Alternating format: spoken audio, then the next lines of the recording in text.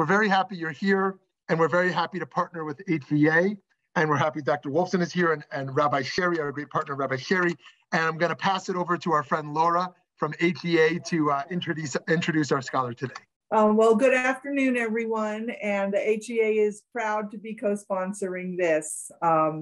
So we are happy to be here. Dr. Ron Wolfson is the Fingerhut Professor of the Education at American Jewish University in Los Angeles, where he has been on the faculty for 46 years and president of the Kripke Institute. He is the author of 17 books on Jewish life, including Shabbat, Passover, Hanukkah, God's to-do list, the 7 questions you're asked in heaven, the spirituality of welcoming, Relational Judaism, the Relational Judaism Handbook, a memoir, The Best Boy in the United States of America, and his latest book with Dr. Bruce Powell, Raising A-plus Human Beings, Crafting a Jewish School Culture of Academic Excellence and AP Kindness. On a personal note, I have had the pleasure of learning from Dr. Wolfson many times over the past so many years. And I will say that although I as a learner seem to get old, the information he shares never does. And I am looking forward to this tremendously. Thank you, Dr. Wolfson. Thank you, Laura. Thank you. Thank you, Rabbi Shmuley. Thank you, Rabbi Sherry. Thank you. Hi, HEA people. Hi, Valley Beit Midrash people. It's so nice to be with you. I have a special shout out just to get started. You know that Reb Shmuley's new book is coming out, The 5-Ounce Gift, about his living kidney donation. And we share that. I donated my kidney 2 years ago on behalf of my wife, Susie, who needed a kidney transplant at the Mayo Clinic in Rochester 3 weeks before the pandemic hit. So guess what? We got locked down there for almost 8 months. And Susie's doing great. My kidney went to Mayo Clinic in Jacksonville, Florida, to a woman named Sally, who a couple of days after she received my kidney, wrote me the most beautiful thank you. Reb Shmuley, I'm sure you got a similar note of thanks from your recipient. And she had clearly Googled me because she knew a whole lot about me. And, you know, all they give you is the name and your email address, but she had Googled me because she wrote, I feel so honored that you write books of Jewish wisdom, because I myself am a Christian educator. You're a Jewish educator. I'm married to a Southern Baptist minister, and I feel so blessed to have received a Jewish kidney. How is that? I think it's just fantastic. And then a couple of days later, she wrote that she named my kidney in her body Solomon in my honor, because I write books of Jewish wisdom. Well, I'm excited to share with you one of my books, The 7 Questions You're Asked in Heaven. You know, for years I've been fascinated with this. The many stories in our tradition about rabbis who imagine that when we get to heaven, we're going to be asked questions about how we lived our lives on earth. This is not about how to get into heaven. This is about the review of how we lived our lives. Some of you might remember the great Albert Brooks movie many years ago called Defending Your Life, where he goes to this place where there's video of how he lived his life. Well, I don't know that we're going to have video, but anyway, this is a process we call in Judaism cheshbon ha-nefesh, the accounting of the soul. You know, cheshbon is the Hebrew word for bill, an account, and nefesh is the word for soul. So this is all in this tradition of how to think about how you've lived your life on earth. So in my book, I look at 7 questions. 5 come from Rava, a rabbi in the Talmud. And we'll look at that text in a minute. And one comes from an 18th century Hasidic rabbi you've probably heard of, named Rabbi Zusya. And one comes from a 19th century founder of modern Orthodoxy, Rabbi Shimshon Raphael Hirsch. So those are the 7 questions we're going to look at today. But before we look at the text, I have to tell you, I spent 2 years asking everybody I met, when you get to heaven, what do you think you're going to be asked about how you lived your life on earth? So I want to ask you, if you can, write in the chat the questions you think you'll be asked when you get to heaven about how you lived your life on earth. Can we get a few in the, did you give more than you took? Reb Shmuley asks. Good. How about someone else? Put a question in the chat. Did you make the world a better place, Miriam says. Linda, have you loved others? Andrea, we're the best you could be. Dingo, did you give tzedakah? These are great questions. Wonderful questions. Well, my mother, Bernice, may she rest in peace, knew I was writing this book, so I asked her this question.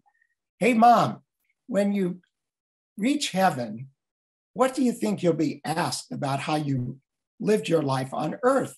She thought about it a minute, and then she said, I think I'll be asked, was I a good mother? Was I a good wife? A good daughter? A good sister? I say, great, Mom, those are questions about family. How about the questions about how you lived your life? What you did in your life? And she thought a minute and she said, was I honest in my businesses? My mother, we're going to put the text up now. My mother was a businesswoman from the time she graduated college, an amazing woman, my mom. She had a series of donut shops. She was in an advertising business. She was in business. And here comes the first question, according to Rava. So we're going to look at this text on the left-hand column. And if you go 1, 2, 3, 4, 5, 6 lines down, this is the text we're going to look at. The Gemara presents an alternative explanation of the verse that they had just studied. Omar Rava. Rava said, when they escort a person to his or her final heavenly judgment after his or her death, Omrimlo, the heavenly tribunal says to him or her, here comes the first question, Nasata v'natata ve'emunah. Literally, the give and take. Did you do the give and take? Did you conduct your business transactions faithfully? What? That's the first question you're going to be asked in heaven about how you lived your life on earth? Not, did you give tzedakah? Not, were you a good person? Not, did you follow the mitzvot? No. The first question is going to be, can you believe this? Were you honest in your business? I would extend it to your professions. So you know what? I think that what this means is I try to get underneath the question in each question. What is the rabbi really trying to ask of us? It's about relationships. And in my book, I tell little stories. I share little stories about how this illustrates the text. So in this case, I tell the story of Antoinette Matlins, who's the wife of my publisher for many years of Jewish Lights books. She is an expert in fine gemstones. And she told me the story. She knew I was writing this book. And she told me the story that once she was on a cruise ship giving workshops on how to evaluate a fine gemstone. And in the audience that day was a guy sitting like this, like, you can't tell me anything. And Antoinette knew there's some people like that, fine. And the next thing she knows, after the end of the workshop, this guy comes up to her and says, at the port we're reaching tomorrow in the Caribbean, I'm going to my favorite jeweler. I've been buying from him for 30 years. My wife and I are celebrating our 50th wedding anniversary, and I'm going to buy 5 beautiful diamonds and make a ring for her. Antoinette said, okay, fine, have a good port visit. In the workshop, she had taught about a loop.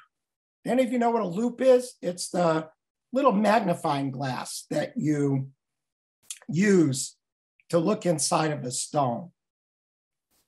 And so the next morning, this guy comes up to Antoinette at breakfast and says, before I go see the jeweler, Antoinette, could I borrow that loupe? And Antoinette was thrilled and said, sure, here it is. He goes to the jeweler. He walks in the store. The owner is very happy to see him. He tells the jeweler, I'm looking for 5 of your best diamonds.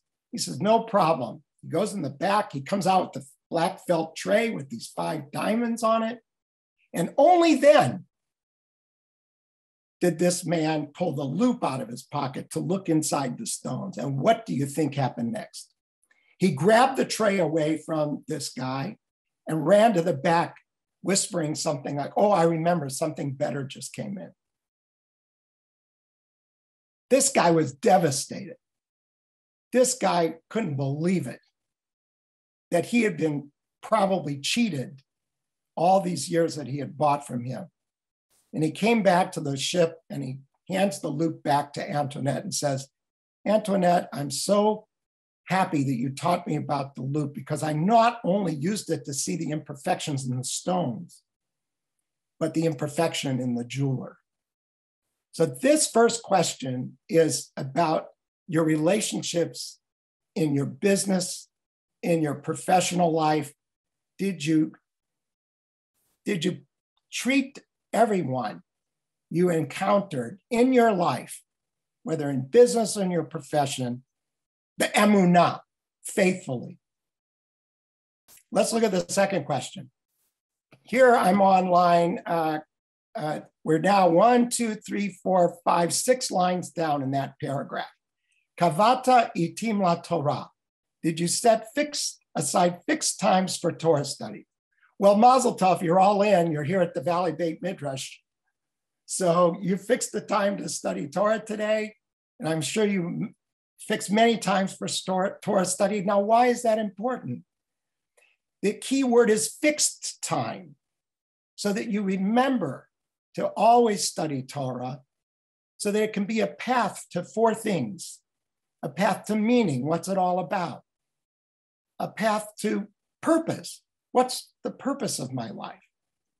A path to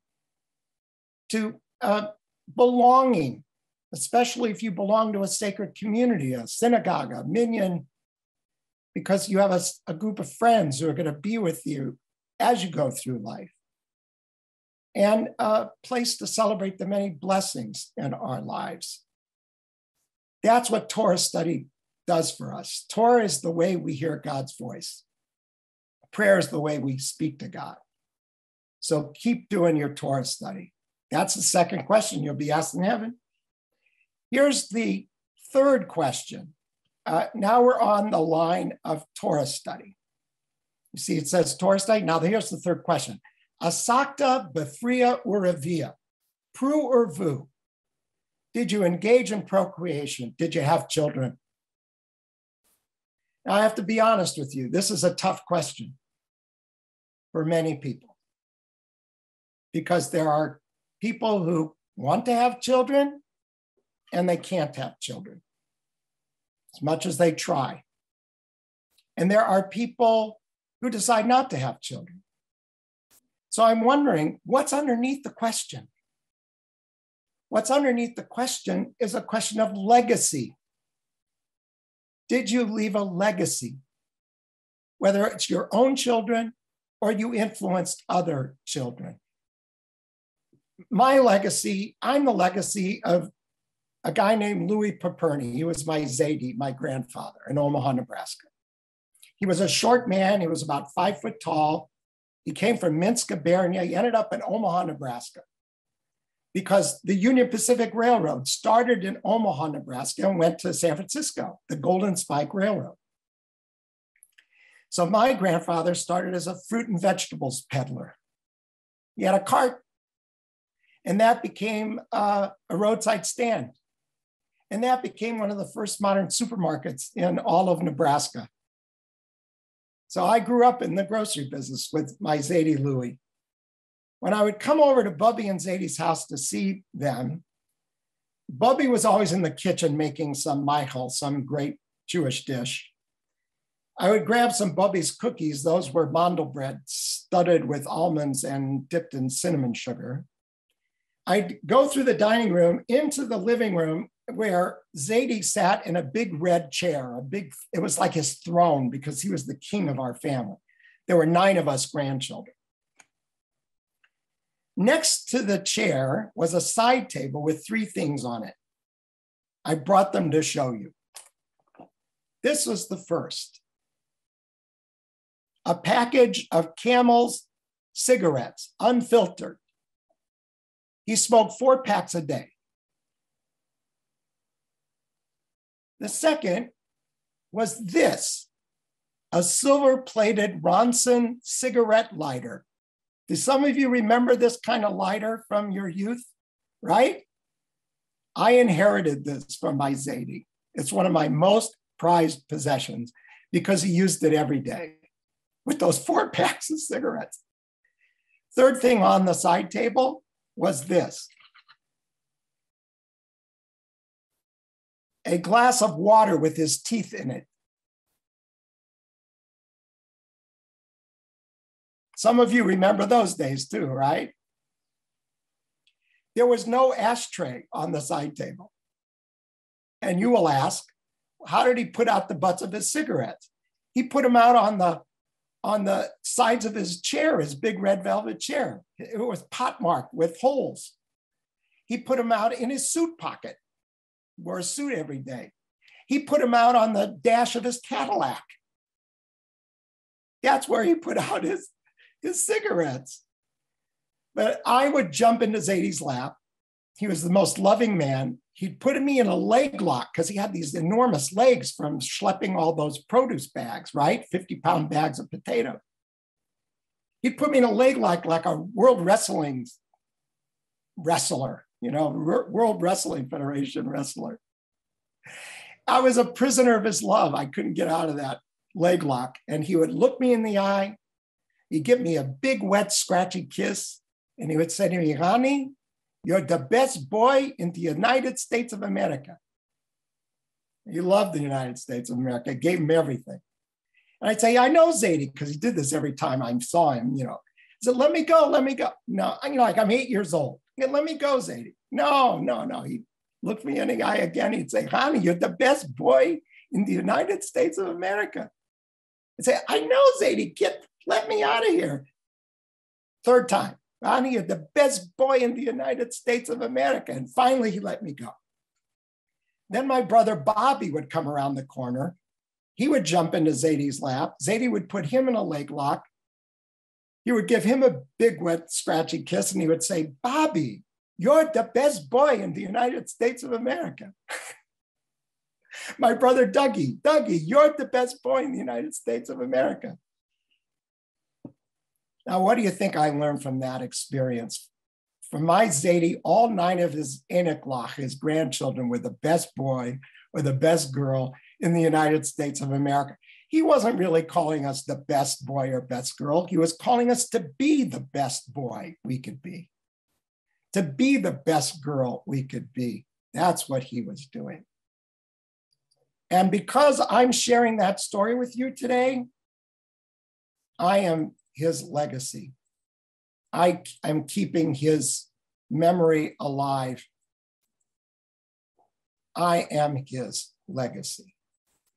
So this question is, whether you have children, grandchildren, foster children, mentor children, teach children, what have you done to influence the next generation? That's part of your legacy. And you're going to be asked about it when you get to heaven. The next question, if we go back to the text, is this. Tzipita lishua. Do you see it? Tzipita lishua. Did you wait in hope for the messianic salvation? What? Salvation? That's a Christian concept, isn't it? No, it's a Jewish concept. They took all our best stuff. Did you know the Havdalah service on Saturday night? Yinei el Yeshuati. Yeshuati, that's salvation. Please, God, be our salvation. The key word is tzipita, hope. Did you live your life with hope, or did you live your life in fear? Have you ever been in a waiting room in a hospital where a loved one was having a procedure or was sick? I was in a waiting room a number of years ago with my wife, Susie. This was probably 12 years ago.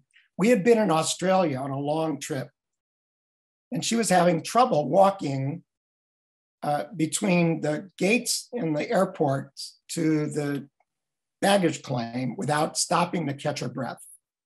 And my dad was a heart patient, so I knew that something was wrong. I said, honey, when we get back to Los Angeles, we have to check this out. The next thing I know, they're wheeling Susie into the heart catheterization laboratory at Kaiser Permanente Hospital in Los Angeles to look inside her heart. It happened so fast, our children couldn't be with me. So I was alone in the waiting room in that hospital. And I'm telling you folks, I was vacillating between these two emotions, hope and fear. I hoped they could find whatever was causing this shortness of breath. And I feared that if they found something, they'd have to open her up. She'd have a zipper in an open heart surgery. Hope and fear, hope and fear. About an hour later, the doctor appears at the front door of this waiting room. It says, Mr. Wolfson, I have news. Your wife did fine. Now my hope factor goes way up. But he says, now my fear factor kicks in. We found a 95% blockage in her heart, an artery in her heart. I almost fainted. And then he said, we were able to find it and stent it. We ballooned it and put a stent in there, and she should do just fine. You'll see her in an hour in the recovery room. When I saw her, she was still on the gurney. She was all excited to tell me about it. She said, there was a big screen television. I watched the whole thing. I gave her a kiss with tears streaming down my face. And I said, honey, we really dodged a bullet. She says, I know.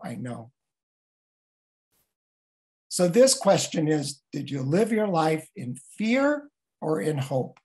And boy, these last 2 years with pandemic, I don't know about you, but I've had those two emotions, living in hope, living in fear of contracting this terrible virus.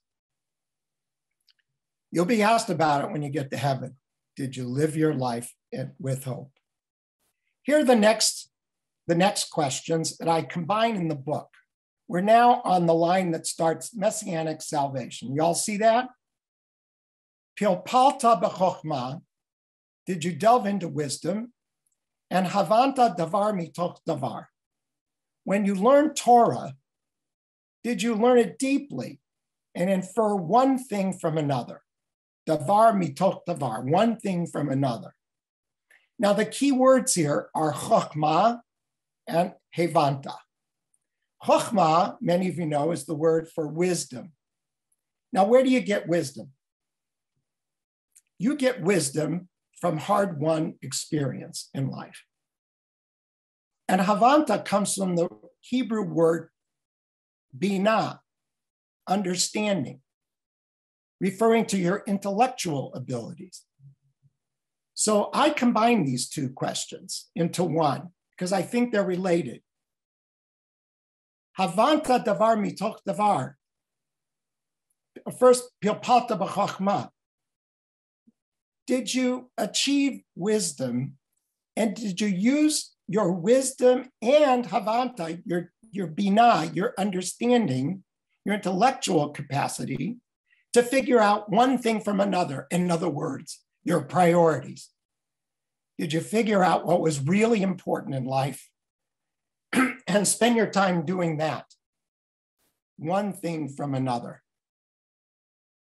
My dad was an inventor, and he was a dental technician. And we can take this off now, the text, Pam, thank you. My dad was a dental technician in World War II, and he dreamed of inventing a toothbrush that could brush both sides of your teeth at the same time. No kidding. He thought it'd be good for elderly people and for animals. And he was draying about it. You know what a dray cup is in Yiddish? A dray cup is someone who's always spinning, like a dreidel. So one day he's doing his cardiac rehab in a shopping mall, and he sees a custodian pushing a floor polisher, Eureka. The floor polisher brush was like a round brush. He said, if I take two round brushes and I put them opposite each other and the teeth go in the middle, I can brush both sides of the teeth at the same time. Brilliant. He takes his invention to an inventor's fair in Nebraska City, Nebraska.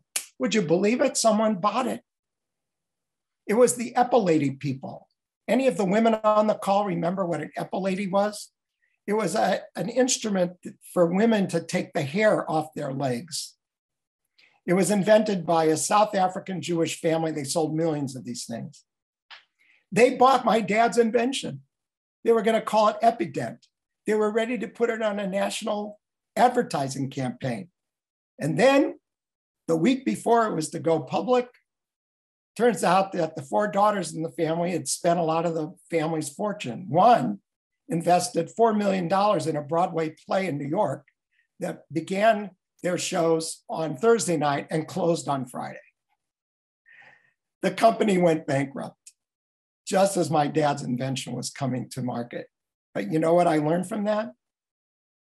I learned that he was tenacious, that he figured out one thing from another, that he followed his dreams. And that was a lesson that myself and my two brothers learned to carry with us in our lives. When you get to heaven, you'll be asked about this. Did you figure out what was really important to spend time on in your lives? So now let's look at the last two questions. The sixth question now comes from this fabulous story. Rabbi Shimshon Raphael Hirsch, this father of modern Orthodoxy, it is said he was on his deathbed in Germany. He lived in Germany. And his students gathered around him and they asked him, Rabbi, is there anything we can do for you? And the rabbi surprised his students by saying this, yes, take me to Switzerland. And the student said, Rabbi, you're so ill. Why do you want to go to Switzerland? And the rabbi is said to have said to his students, because soon I will meet the Almighty. And how will I answer when the Almighty asks me, did you see my Alps? Did you see my Alps? What a great question. This is a question that you'll be asked in heaven, not about what you did during your life, but what you did not do during your life. You know, and Judaism permits us to do almost everything to enjoy all of God's creation and blessings, except one day of the year. You know what day of the year it is. Come on, everyone together. What day of the year are you not allowed to do almost anything except be in the synagogue and pray all day? Yom Kippur. Yom Kippur, exactly right. Now, I don't know about you, but Yom Kippur is my favorite spiritual moment of the year. It is. I do all sorts of things to reflect and to pray and to get in that high spiritual place. I fast all day. I'm at services all day. I don't wear leather. It's a sign of luxury. So I wear sneakers to the synagogue. I don't bathe, shave, or wear cologne. I don't have intimate relationship with Susie. She doesn't mind because I don't bathe, shave, or wear cologne. My neighbor wears a white robe to shul. You know what it is? It's not a robe. It's a kittel. It's a burial shroud. Because on Yom Kippur, we're rehearsing this moment when we reach the gates of heaven and we're asked these questions about how we lived our lives on earth. And then at the end of Yom Kippur, what do? I'm sure you do this in Denver, and you do it in Arizona. We do it here in Los Angeles. We do it in Omaha for sure. People run out of the synagogue to break fasts. We break the fast together. The best break fast in the United States of America, my cousins Don and Nancy Greenberg in Omaha, Nebraska. For 35 years, Don and Nancy invite 120 people to their home, their beautiful home. No kidding. 120 people get invited to their home to enjoy a buffet of, get this, smoked fish from Barney Greengrass in New York City, the Sturgeon King of New York City. I want to tell you folks, for landlocked Jews in Omaha, Nebraska, this is a feast. I mean, there's Nova lox, there's pickled herring, there's pickled lox and cream sauce, there are New York bagels. It is unbelievable. That's the big attraction for this break fast that they put on. True story. A number of years ago, I was visiting New York City, and I met with a rabbi friend of mine, Rolly Matalon from B'nai Jeshurun in New York. And I said, Rolly, could we meet at Barney Greengrass? Because I like their pickled lox and cream sauce. That's a marinated piece of salmon fillet, like a herring, but it's salmon upscale in that wonderful buttermilk cream sauce with sweet onions. Rolly said, fine, let's go there for lunch. We go to Barney Greengrass for lunch. We have our meeting, and I go to pay the bill. Sitting at the entrance of his store, behind a counter, was this very large man, Mo Greengrass, the owner at the time. He has since passed away, may he rest in peace. And he is looking at all of these notes and bills and all sorts of papers on the counter in front of him, paying no attention to me. But I'm a kind of relational guy. You know, I wrote a book called Relational Judaism, so I want to schmooze with him.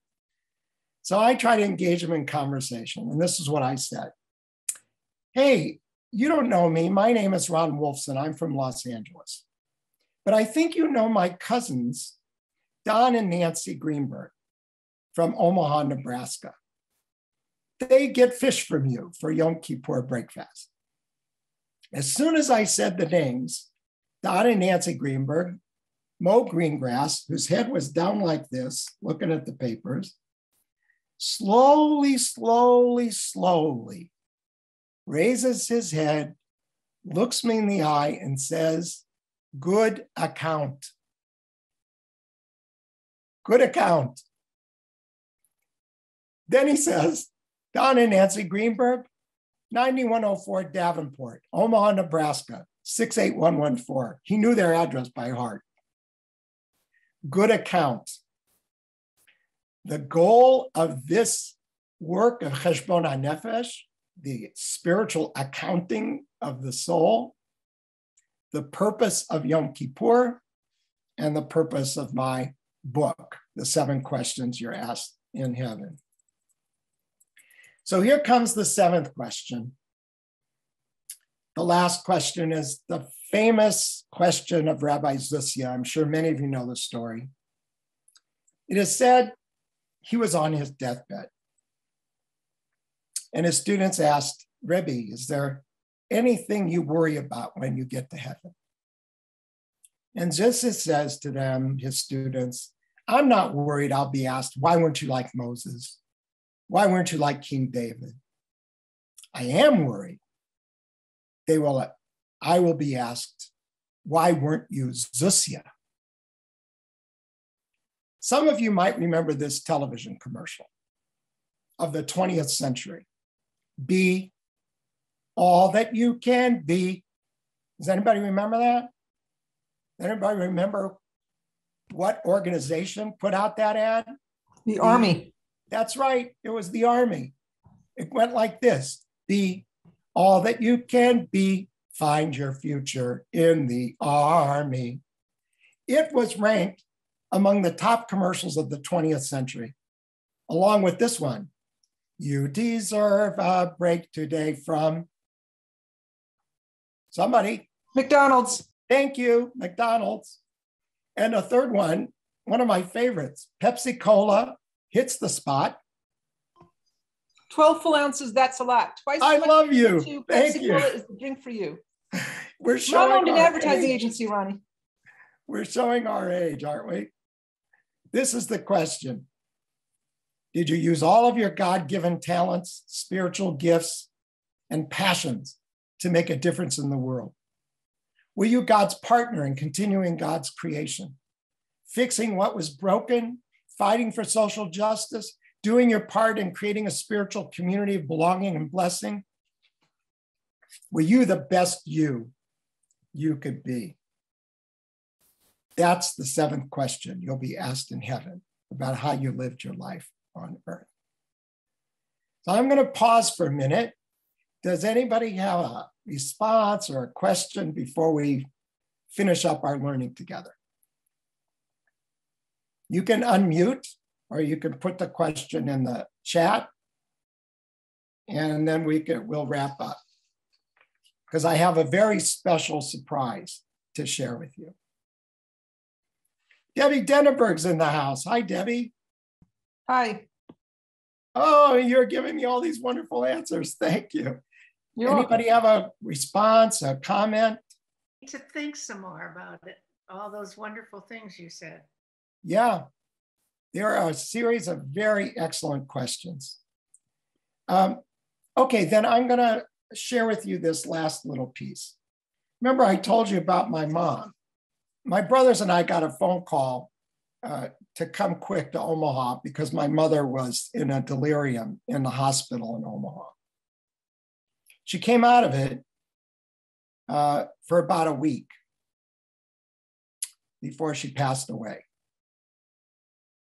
And during that week, we got to say our goodbyes. And she knew that this book, The 7 Questions You're Asked in Heaven, was going to come out shortly. I said, Mom, the first copy is out, and I'm really excited about it.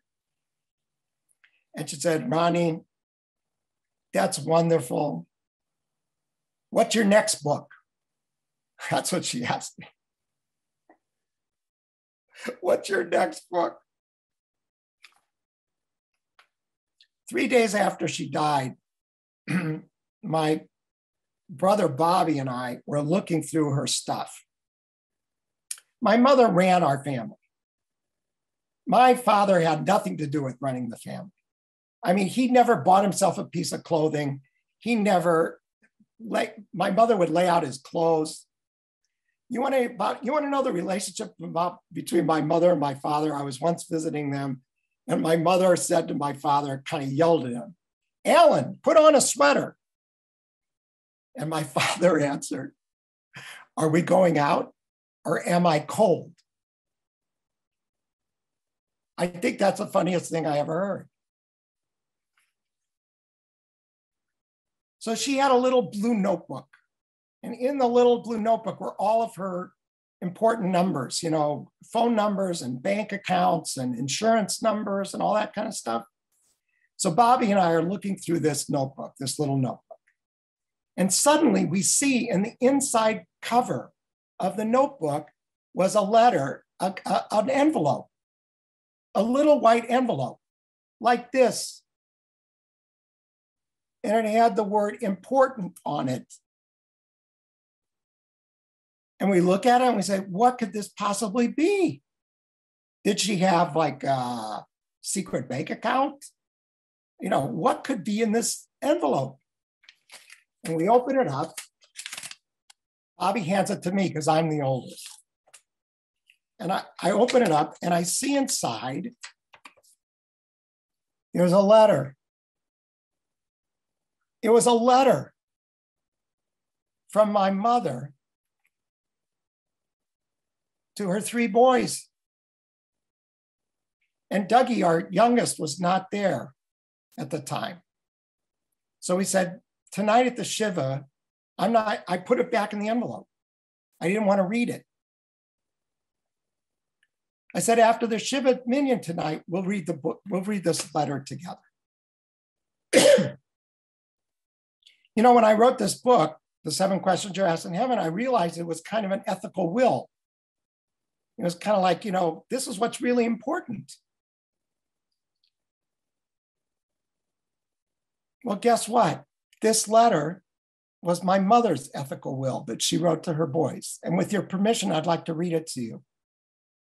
It is the most beautiful, well-constructed, unbelievable letter that I've ever read in all of my years. It's in her beautiful, look at this, Bernice Wolfson, and in her beautiful handwriting. So it must have been done well before she got really sick. To my dear sons, first of all, I love you, and I'm proud of all 3 of you. As I write this, my heart fills with pride for your roles as devoted husbands, and particularly your roles as wonderful fathers. This, of course, is the greatest gift a child can give a parent. Second page. Someday when you read this, you will also be reminded that as a parent, another great gift you have given me is the comfort of knowing you care for each other and that you will be there for each other if you need to be. My simple request is that you talk to each other often after your mother is no longer here to keep you posted. Please keep in touch with Doug. He has a very special challenge in his life and needs the support of people who love and understand him. You have filled my life with pleasure, and the most I can wish for you is that your children do the same for you. I love you, Ron, Bob, and Doug. And thank you for giving my life so much meaning. And she signs it, your mother. How gorgeous is that? It's the most treasured letter in our lives. I hope you can write a letter like this to your loved ones. Don't wait. Do it. You might be asked about it when you get to heaven. So, were you honest in your business? Did you fix a time to study Torah? Did you influence the next generation? Did you live with hope in your heart, even in bad times? Did you figure out with your understanding, your experience from your wisdom from experience and your understanding, what's really important, your priorities? Did you see the Alps? Did you enjoy everything of God's creation? And were you the best you could be? You know the cool thing about these questions? We get to know them now. We get to know them now, and we can do something about it. Heaven can wait. Hey, thank you all for inviting me to share this teaching with you today. I hope it's made you think, and I hope you can take it with you in your own lives. God bless you all. Thank you so much, Dr. Ron Wolfson. That was very moving and gave us a lot to think about. Is there anyone after all of that has a question to follow up? Are you still probably taking this in? But we do have about 10 to 15 more minutes, so please let us know if there's a question and go ahead and unmute yourself. I have a question. Please. Will we be able to see this program again? It's recorded. It is recorded. It will take about 1 to 2 business days to post online, and you can find it from Valley Beit Midrash's website under the Learning Library link. I will go ahead and put that in the chat right now. Thank you. Can we wish Ron Wolfson happiness? My wife is a graduate of the UJ programs that he was doing there. Wizen. Oh, yep. Very nice. And I've been using Wizen stuff for years and wearing a Wizen t-shirt. And your Making It Clear series of books people ought to know about, how to do a Seder, etc. These are very helpful, positive, constructive, do it yourself at the same time doing it right. And thank you. Thank you, Bob. Thank you so much. Yeah, you know, I did those books back in the 80s and 90s. Yeah. Oh, yeah. On Shabbat, there's a book on Passover, one on Hanukkah, and one on mourning and comforting. And, you know, at this time of year, as we're getting close to Purim, people say to me, I always take that book off the shelf, you know, to get ready for Pesach, because there's so many good ideas. Oh, look, he's got the Shabbat book. Wonderful. Yeah. Thank you. Thank you, Doug. Please. My pleasure. My pleasure. Hi, Debbie. Hi, good to see you. Same here. Do I still get to call you Ronnie, or do I have to call you Dr. Ronnie, like everybody else? Okay, Ronnie, so please. So I'm teaching a class in financial literacy for teenagers through a Jewish lens, though. This is a Bethel class. So can you just, since we have a little extra time, will you hit that first question again if you were talking to teenagers? Yeah. I mean, I think it's a great question to teach them. Mm-hmm. Did you conduct your life in all aspects of it, with emunah, faithfully? Like I said, Debbie, the question for teenagers is, are you honest in your relationships? Not just dealing with financial issues. You know, because in my book, Relational Judaism, I make the point that our communities, our sacred communities especially, should try to move from transactional relationships with our people. Like, you know, you pay us dues and we give you a rabbi on call, and we get high holiday seats, and we give you a religious school, a bar mitzvah for your kids, bat mitzvah, to move from transactional to relational. So it's the same thing in business. It's the same thing in dealing with finances. You know, build a relationship with the people, do it with honesty. You know, in my book, in my memoir, The Best Boy in the United States of America, this book, by the way, this is me. That's me. I'm 8 years old for Hanukkah, or Purim. I dressed up as a cowboy. I still dress up as a cowboy for Purim. Yeah, yeah. So in this book, one of my favorite stories, Debbie knows this, our rabbi growing up in Omaha, Bethel Synagogue, Meyer Kripke, may he rest in peace, was a good friend of Warren Buffett. Do you all know that name, Warren Buffett? He's an interesting guy.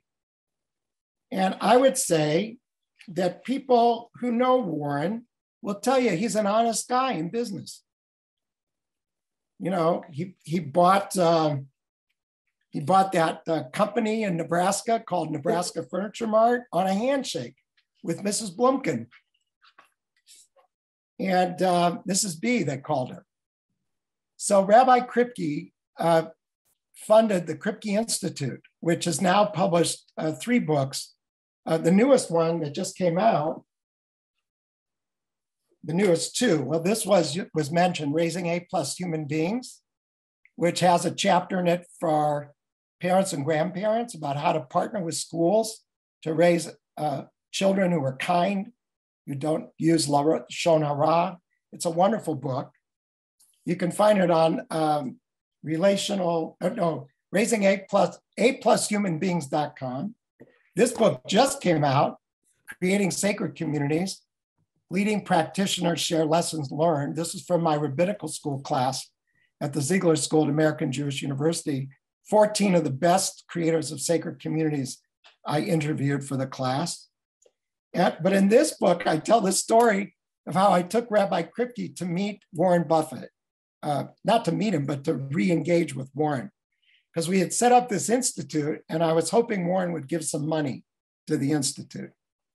So I take Rabbi Kripke down to see Warren Buffett. Of course, I wanted to meet the famous Warren Buffett. This was in August of 2006. And it was a tough time in Israel. There was the Lebanese War. They had captured the 3 Israeli soldiers. And Warren had announced that he had bought a company in Israel for $1 billion, for $4 billion, called Iskar. So he was planning to go to Israel in September to meet the family, the Wertheimer family. So we have this meeting with him in his office in Omaha. And we ask him, Rabbi asks him to contribute. And he says, Ron, I only know how to make dough. I don't know how to give it away. That's an Omaha thing. That's a Warren Buffett thing. But at the end of the meeting, I didn't want it to end on a negative note. So I said to him, Warren, I hear you're going to Israel next month. He said, yes, I'm very excited about it. I said, well, in the Jewish tradition, if you hear someone going to Israel, you give them some money to take. Do you know this tradition? What does it do? It makes the person who's taking your money to Israel your shaliach messenger, your angel messenger, because you're going to give money to someone who needs it. The person who gets it in Israel thinks it's from the pilgrim to Israel. It's not. It's from the person who gave you the money to take. And God will protect you on your journey. I'm telling Warren Buffett this story. And then I said to him, Warren, I've got something for you. And I, Ron Wolfson, gave Warren Buffett a dollar bill. And he took it. He took it, and he took it to Israel. And I was so excited about this. I wrote him a thank you note. And I asked him how his trip was. And he was a huge smash hit in Israel. He was only there for 48 hours. But Israel was so excited that Warren Buffett, the famous Warren Buffett came. So I wrote him a letter and asked him about the trip. And then I said, Warren, in front of the rabbi, I didn't want to ask you for an autograph in front of the rabbi. But I'd really like an autograph from you for my grandchildren. So I put this in the book. Can you see this? It says, not a recent likeness. It's a caricature of Warren Buffett. And the inscription reads, to Ron, who has the same rabbi as I do, Warren E. Buffett. You should have asked him to sign a dollar bill. Yeah, he took the dollar bill. I've been very blessed in my life to have wonderful stories that illustrate these points, these educational points. And it's my pleasure to bring it to people through the books and through my speaking and teaching. And I'm just so honored to have been with all of you today at the Valley Beit Midrash. I think Reb Shmuley is one of the great Jewish educators in the world. So I feel very honored to be with you. And I want to wish you all a happy Purim coming up. And may we pray for our colleagues and our loved ones in the Ukraine. And let's hope that there's peace soon. Much love to all of you. Think about the questions you're asked in heaven. Do something about it. Thank you all. Thank you so much, Dr. Wolfson. And thank you to our partners, the HEA, the Hebrew Educational Alliance in Denver, to Rabbi Sherry and Laura for the introduction. And for any of you who'd like to join us again next week, we are learning with Rabbinite Sharona Halickman on Thursday for the significance of the mitzvot of Purim in our lives today. Thank you, everyone. Have a great day.